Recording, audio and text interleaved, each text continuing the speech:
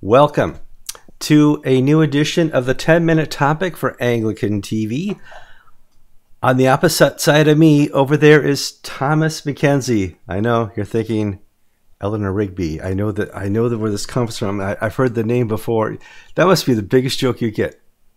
I get it usually about every 6 months from a teenager who has just discovered the Beatles. Okay. They come up to me and they say, "Do you know you're in a Beatles song?" Like, yeah, I'm aware that I'm in a Beatles song. Well, this is the first time I think I met you, and I want to talk about an article I saw in the paper that had you on it. I'm going to let the audience see the article and broadcast it over here. It shows you on your front porch with the cup and the bread, and you're handing out communion. Yes. Desperate times call from desperate methods in order that we may glorify God, and you have found a way. It made the papers because people need to be encouraged and served in this time. How did you come up with this? Well, this last Sunday, I realized we were going to have a lot fewer people in church than usual. Mm-hmm. And we streamed our church service for the first time, which I wasn't excited about because I don't like that. No, sure. But we did it, and we had a lot more people watching it than were in the room. And I feel like since we're a church of word and sacrament, word you can pretty much do online, but sacrament, you can't really do that online. And so I wanted to extend the distribution of communion, past Sunday morning. And I thought about how we extend that usually by taking the sacrament to people who are homebound or in the hospital or things like that. And so I decided, rather than try to take the sacrament to everybody in the church, which would have been very difficult, just time-wise, if I set up outside the church in the front parking lot, we have a circular drive. If I set out outside the church, then perhaps people could come by and I could give them communion in a similar way that I would give it to them if they were in their hospital bed. So it doesn't take long.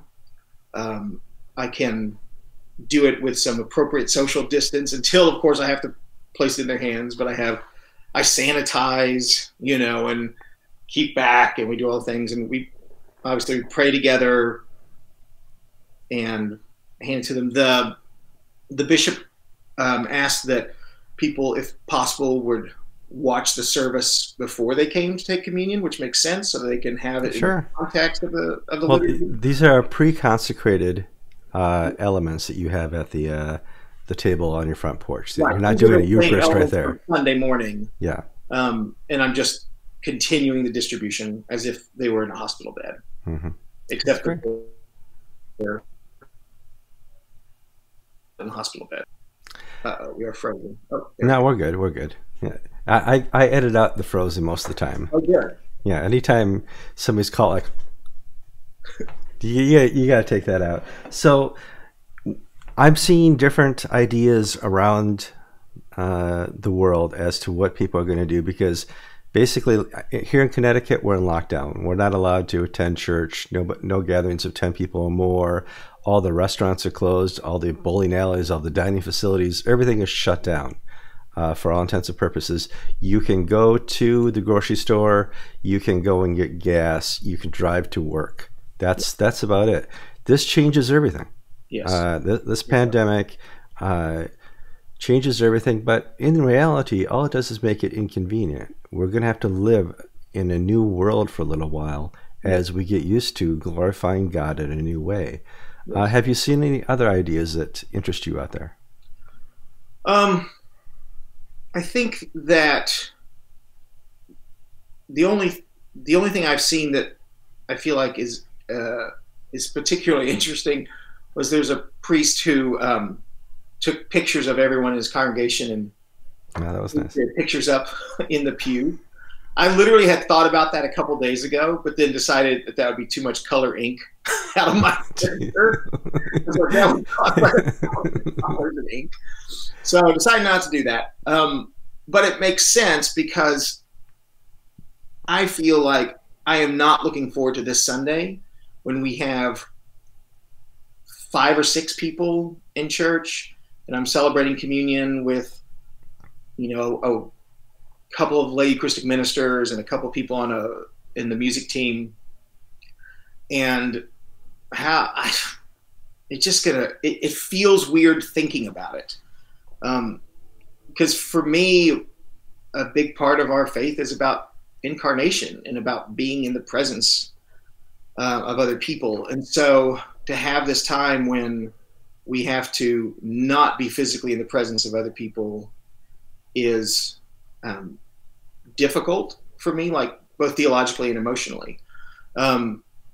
So I think what we have to do is we have to explore the virtual world, and use it to the best of our ability, while at the same time, not becoming, Gnostics and thinking that, that our faith isn't embodied in some way. And so, I mean, I don't know what else there is. Around here, a lot of these, I'm in a land of evangelical megachurches. Sure. Most of them, all of them, stream their services. Yeah.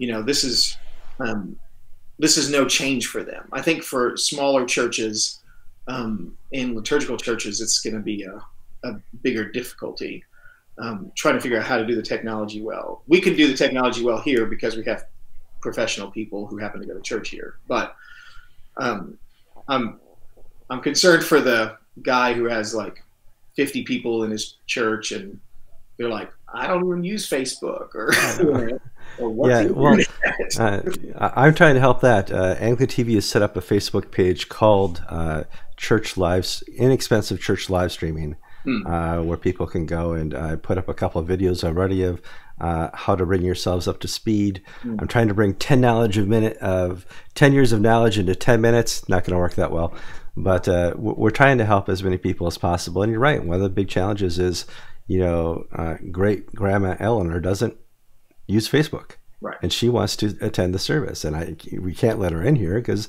the chances of something going bad are wrong. Yeah. So it's a great difficulty. Well, I want to thank you for your great ideas and for joining us on 10-Minute Topic. Sure. For those new to the program, every day for this pandemic, as long as I can, I'm going to try and put up at least a 10-minute video with interviews I do around the world.